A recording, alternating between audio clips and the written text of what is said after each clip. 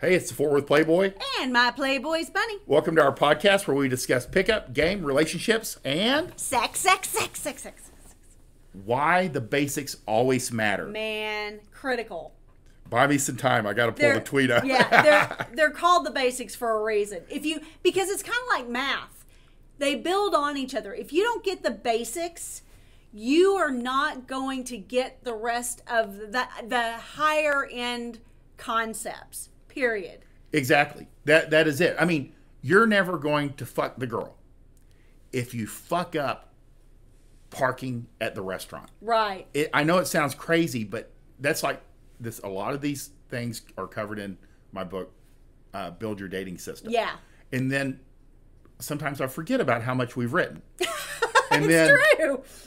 And we take things for granted. And Yeah. sometimes you forget about what the basics are. And a girl tweeted, she goes, the most common reason I hear from women on why they don't want a second date with a man is he didn't make her feel like a woman and instead forced her into playing a masculine role, which means making decisions. Yeah. Here are some of the stories I've heard in the past couple weeks. This is good. And I read through these and I was like, we cover all this. You should we know cover this. all of this in Build Your Dating System. So if you've read that book, you can go on and skip this one and go to another podcast. Or reread it. Reread it because the basics matter. And these stories are things that we hear from our clients. Yes.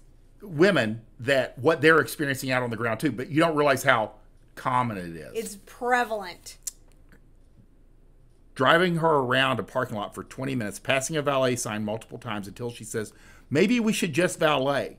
He says, yeah, maybe, and continues to drive around another 10 minutes before she suggests just using the valet again. He says, yeah, okay. Guys are incredibly cheap. And this is a great example also of not being cheap on dates, which is a whole other topic. But, like, just go to the fucking valet. Just go to the... But this is part of planning, too. Yes. This is why when you go out on dates, and I don't recommend going to a restaurant on a first date anyway, but know the parking situation. Yeah. And I know this from going... Everything I put in that book, I had fucked up at some point. Sure. Going downtown, you're unfamiliar with it. Yeah. Parking's different than in the suburbs where there's 5,000 parking spots in front of Chili's. Right. And... you're a valet. Well, how much is it? Is it $50? Is it $100? You know, literally, you don't know what the valet is going to be. You don't know it could be $10 or it could be $100. Yeah, or does it even exist? Or where do I park? Yeah. And again, now you're not focusing on her. Yeah. And you look stupid. The man drove around for 30 minutes. That's pretty ridiculous. You know, if you have a reservation, it might be gone. Yeah. You know, but this doesn't sound like somebody who would have a reservation. But no, they probably got inside and he didn't even have a reservation because a place with valet takes reservations. Yeah, it's a 2-hour wait. It's just know the parking situation. Yes. No matter what, and if they call ahead, go, do you guys have valet? Don't be... The valet allows her, one, she's in heels. Yeah. She doesn't want to walk 3 city blocks. No. So you could find a free parking spot. She's not... And if you're in Texas in the summer, it's 140 degrees, and you see girls walking into places melting. It's miserable. Because they hiked in. Yeah. So use a valet. She can feel like a princess. Yeah. And it's an extra 10 or 20 bucks. It's well worth it. Always. And always she thinks so much more highly of you. And it's not the money that you spent. It's the fact that you have a plan. Yeah.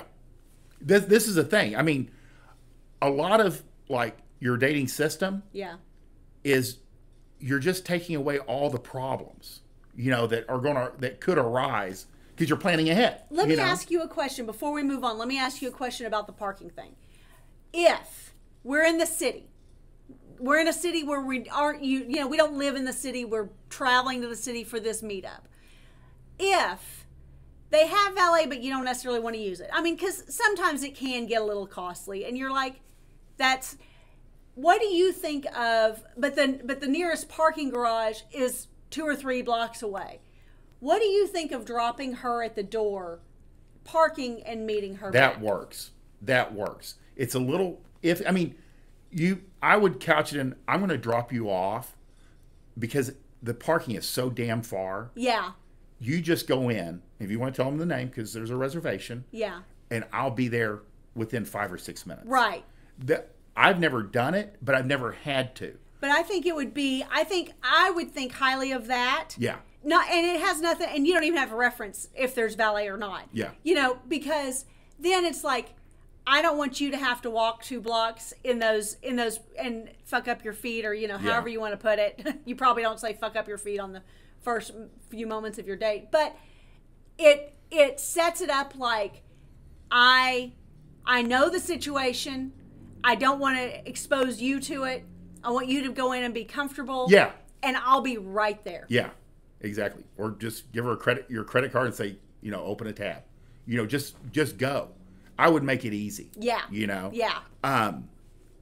That's a good alternative, especially for the guys that are like on a budget. And that's fine. Because I don't pretend that everyone, you know, listening has, you know, the money for the very sliding scale that is valet parking. Even things as small, and these are the little things that I've put out there before, like know what you want to eat, or like just take a look at the menu, make a decision, and then close it. And she can take as long as she wants. Yeah, it's completely up to her. You know, the girl says the waiter arrived at the table for the third time, and he hadn't decided what he wants, and the guy mumbled, "What do you think I should get?" Oh my! He's asking her because he couldn't choose his own dinner. Oh Lord! Men who can't make decisions turn women off. God, I mean, nothing sexy about that. It's little things like this that guys go, I'm not getting laid. Yeah, you think? I spent $200 on dinner and drinks, and she just wanted to go home. Yeah. I mean, it's little things like this that kill men. Oh, it's a total vibe kill. I know it sounds crazy, but it's little things like this that could save you too. Yeah. You just look, then you know what to do. Yeah. You know, you just. Or literally, I mean, if you know that you are a little bit more particular, if you're on a specific, you know, meal plan or whatever, look at the menu. It's even on like the map apps anymore. The menus for restaurants are even on Google Maps or whatever you use. You know, it's not hard to find the menu online. So if you are one who is particular, we suggest looking at the menu way ahead of time, knowing what you want, and just going for it. If you are not very particular, the very best thing that you can do is say, I'll eat anything but artichokes or whatever. You know, whatever the chef suggests for me, I'm sure it's amazing. And literally never even open the menu. No. I mean, you're going to get a little bit more expensive dish, but it's decisive. I'm not high maintenance. I'm not an asshole. Yeah. I trust professionals to do their professional job. You know, every single time, and I do this a lot because I really am not particular about food, and I really enjoy it. And I have had some of the most mind-blowing dishes just going, what do you suggest? Exactly. They know. They know. Even if they've not ever eaten it, they know what they're being told to tell you. And that doesn't matter. It's still going to be exceptional. And it gets you past that immediate first hump of that decision. And again, like what we're saying, she might take 30 minutes and it might be driving you crazy, but it wasn't you. Exactly. And she won't hold that against you either. No. You know, it's not a shit test if she takes 20 minutes to figure out what she wants to eat. It's okay. Yeah. You know, you got her to the restaurant. Well, and here's the thing from a female perspective, what women are doing. Depending on the kind of girl they are, they're weighing the price. They're weighing what it looks like if they choose that. They're weighing, is this healthy? Is this not? How, what will I actually eat? Will it make me feel good? If we fuck after this, will it be sloshing? Will I spill it on myself? Yeah. I mean, is it messy to eat? Girls are thinking of 8 million things when looking at that menu. And so on those initial, first date or 2 or 3, we're going to be slower in picking probably. Yeah. And you'll get to know her, over time. Yeah. By the 3rd or 4th date, you guys kind of like, it's a little bit more relaxed. Hopefully. Yeah. Third tweet. Him not looking before he went to step out into the cross a road, and her having to hold him back on the sidewalk like a child because he was going to get hit by a cyclist. Situation awareness. God. You're responsible for yourself and her on a date. Yeah.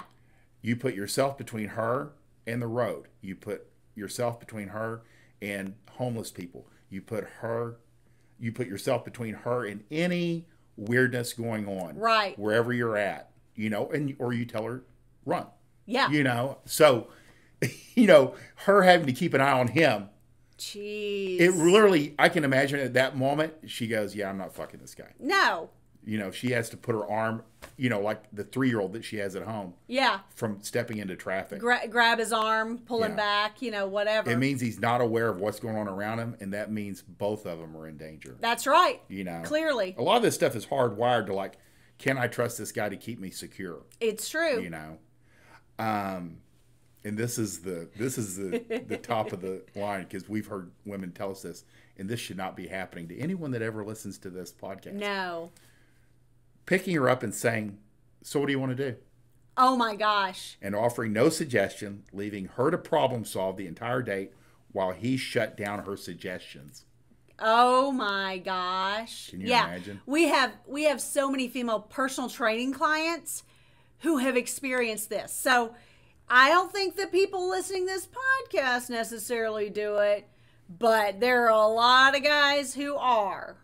They literally are getting all the way to the picking her up for the date and not knowing what they're doing. It's crazy. I mean, that's why you have a plan. Yeah. And the good thing is, once you kind of have a plan that works, you can reuse that plan with other girls. Absolutely. Absolutely. Well, and even if you're not one who waits until she's in the car already dressed for whatever date that she thinks she's going on, and then you hit her with, well, what do you want to do? And I can hear it, especially with the college age guys or younger guys. It's it's more like, hey, you want to do something on Thursday? Yeah. Okay, I'll pick you up. So what do you want to do? That's as far as he got. But with adult men, let's say, you need to, there are a lot of guys that are still going, you want to go to dinner on Thursday night? Yes, I do. I'd love to go to dinner with you on Thursday night. Okay, where do you want to go? What? And we've had female clients who have had to make the reservation, decide where they're going, make the reservation. I mean, all of it. Yeah. All of it. And it's the majority. And that's where you said girls want an experience. Yeah. And it doesn't take any more energy or money to give her an experience than it does to give her a bad time. Yeah. I mean, none of this. And you're going to have a better time too. Yeah. Because you're going to feel like the king, the king bee of all of this. Well, and it allows you to focus in on talking to her. Yeah. Listening, telling jokes, leading telling her stories. towards sex. Yeah. Because that's the reason you go on a date. Yeah. Is to end up in bed. It's true. Or on a car hood or somewhere, but having sex. It doesn't matter really where. But that's what makes sex a date different than going out with your friends. Yeah. It's true. It's supposed to end in sex. And we'll go over the last one because this is, there's 5 more. They met up at a bar and were walking back to their cars, but he was parked closer to the door. He said goodnight at his car and then let her walk across the parking lot in the dark by herself. Oh, no. Again, and I tweeted this yesterday. You're responsible for her until she walks out your front door. You put her in her car. Yeah. Or you put her into an Uber. Yeah. But you're responsible for her. Yeah. Until that moment. Man. That's cold-blooded. That makes you feel incredibly vulnerable. Yeah. As a woman. That's an uncomfortable feeling. And that's true. We're in a high-rise building. And so we have elevators or, stairs. But, on dates, you would walk her all the way. And it's a maze, If you can't get out of this building. No. Yeah. It's a maze so they can find the elevator. You take them down in the elevator. You take them to their car. It gives you an opportunity to give them one last hot kiss to remember you by, and then slap them on the ass and send them on their way. But there's no way that you should be even letting a girl walk across a dark parking lot alone. No. That is incredibly unsafe. You're still responsible for her. There's no reason to say, text me when you get home. No. There's none of that, but just putting her into her car, making sure the door shuts and she's driving away. Yeah. Your job is done. Yeah. Yeah. All of this is in Build Your Dating System. Yes. And it's also in the bundle where we have like Fast Start Bundle. Yes, the Dating Fast Start Bundle. Which takes you from like how to online date, yeah. which is awesome, all the way through the date to the how to fuck like a porn star. Yeah. We kind of cover all the big it's true. mountain peaks that are required. But again, this is where guys go, I don't know what went wrong. Uh-huh. And they truly don't. And a lot of times it's they're fucking up the basics. Yeah, they don't know the basics or they don't care. So hopefully you care enough to get it right. I think they think that the basics don't matter as much as they do. That's very interesting. I think that guys are bad about underestimating the value of knowing where you're parking. Sure. Or the value of having a plan for the date. Or the value of knowing that if you have a plan A, plan B, plan C, because inevitably things will go wrong, that you're ready. And it pays off. It pays off. And again, all the planning you do can be reused. Absolutely. It's the best thing. It's like, you're like, God, I'll have to do this for every date. No, you can reuse it. Yeah. You can use it with the next girl. Exactly. So if you like this. If you like this podcast, please like, subscribe, share with your friends. We want you to win. Bye.